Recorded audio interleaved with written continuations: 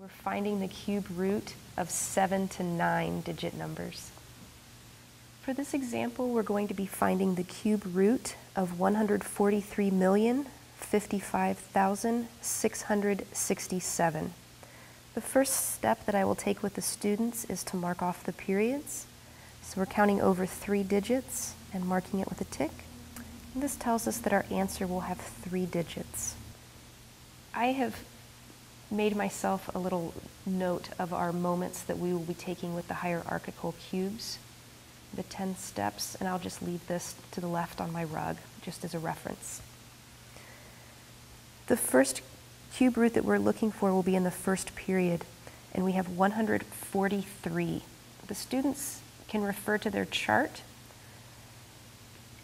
or they may be able to tell me that they know that the largest cube that we'll be able to make with that would be the cube of 5 with a value of 125. So we'll record that.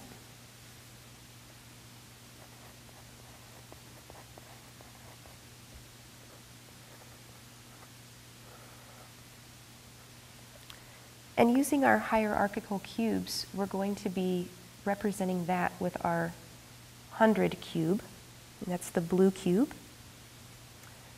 And we can do the next step, which is subtracting 125 from 143, and we are left with 18.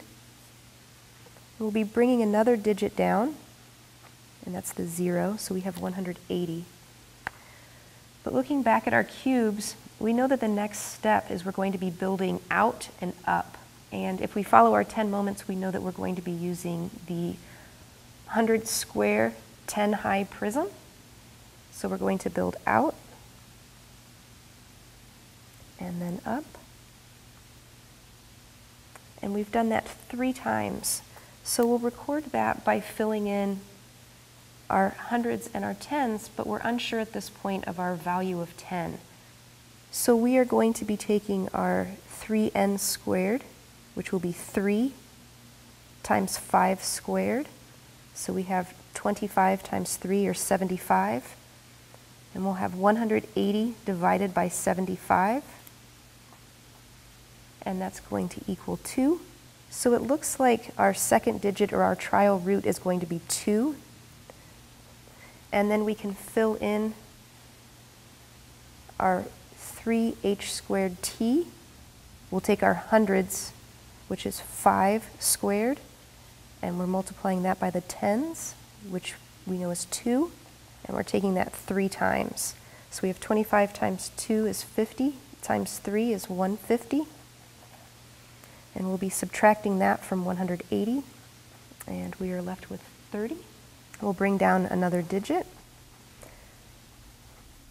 and the next thing we'll be finding, we're going to be building with our 10 squared and 100 high prism. And then we'll be finding the value of that.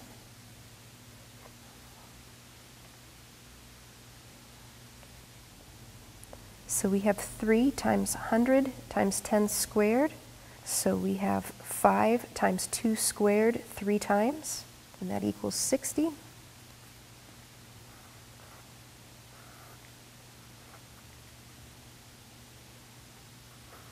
And so we're left with 245, and we're looking for our next building out, and that's going to be with the prisms that are showing us that they're 100 square, and these are going to be our unit high. So we're building out. And so we have 3 of those, and those again are 100 square times unit. And again, we'll be using our 3n squared, which we know is 75. So we're going to be dividing 245 and dividing that by 75, and that gives us 3. So we have a trial root for our units of 3. We can fill that in.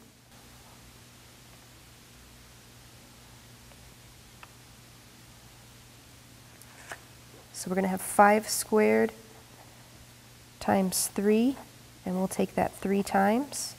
So we have 25 times 3 is 75, times 3 again is 225, and we're subtracting that from 245, and we're left with 20. We'll bring down our next digit, and we have 205. We're going to be confirming our 10 cube.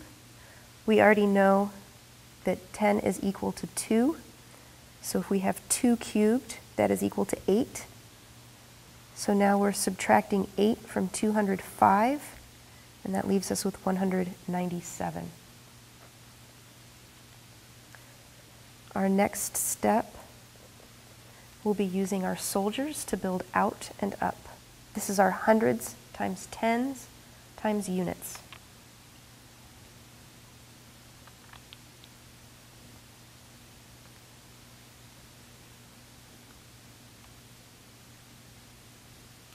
And now we can go over to our paper and find the numeric value of those. So we have hundreds, which is 5, times our tens, or 2, times our units, which we found was 3. And we're taking that 6 times, and that is equal to 180. So we are subtracting 180 from 197, and that leaves us with 17. We'll be bringing down another digit, and so now we're working with 176. We are now building out with our 100 high and unit square. So we're going to be building out and up. And that was our 100 times unit squared. We'll go back over to our paper, and we have 5 times 3 squared 3 times, and that is equal to 135. So we'll subtract 135 from 176, and we are left with 41. Now we are building out with our 10 square and our unit high prism. Building out and up. And we'll come over and record our work.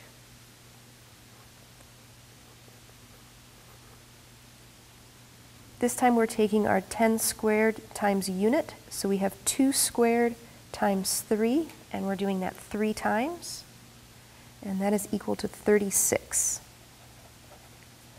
So we're subtracting 36 now from 41, and that leaves us with 5. We're bringing down our next digit, which is 6, so we have 56. And if we look at our chart, we're now working with the 10 times unit square.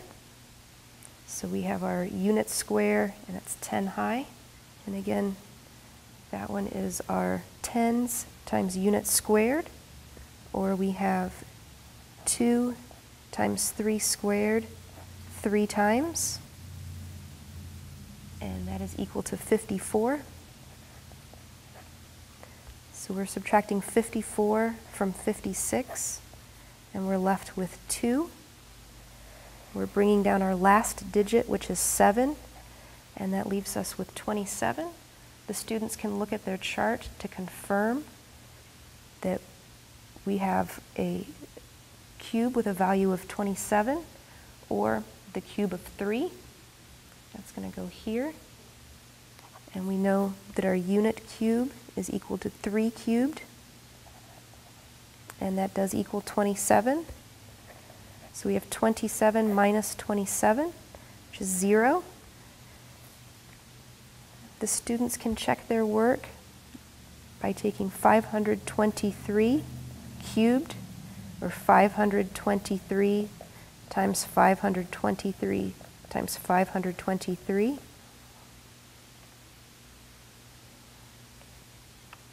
And that will equal 143,055,000 6,667.